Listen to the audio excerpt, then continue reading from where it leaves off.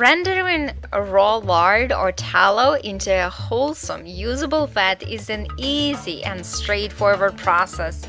Unlike olive oil and many other vegetable oils that under high temperature develop free radicals that may harm your health and cause aging, tallow and lard are stable fats and are just perfect for high temperature cooking and deep frying. You can use them for making french fries, onion rings, fried chicken nuggets, potato chips, just about anything that requires high temperature frying as well as baking. It's not a secret that the best tasting pie crusts are those made with lard.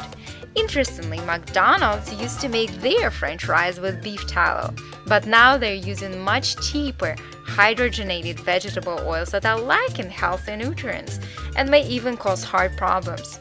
Tallow, on the other hand, just like lard, are traditional fats filled with healthy vitamins and minerals and have been used for years in America's households. First of all, you need to make sure that you use the best quality tallow to start with. I use beef tallow from Pasture Prime Wagyu, which comes from pasture-raised, grass-fed, and grass-finished Wagyu cows.